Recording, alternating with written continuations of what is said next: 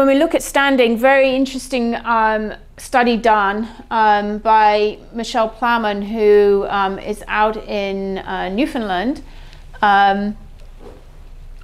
What they did is they looked at the home use of a standing frame. So they did 30 minutes 3 times a week for 20 weeks.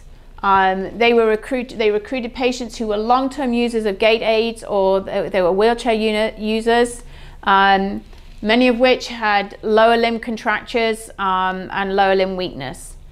They just had 2 home-based sessions to get set up in the standing frame with a physio, and then they had 6 follow-up phone calls. They incorporated exercises while they were in the standing frame, and obviously by having them loaded, we were getting appropriate lengthening through the lower limbs. Through the follow-up calls, they were provided with instructions how to progress and intensify their program, and that was all available online. And what they showed, that they reduced their contractures and their mobility was enhanced.